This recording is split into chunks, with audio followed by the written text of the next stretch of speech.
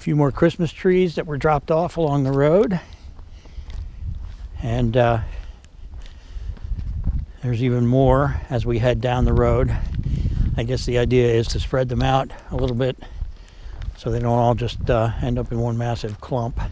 But they can make nice bedding areas for some of the wildlife before the trees decay.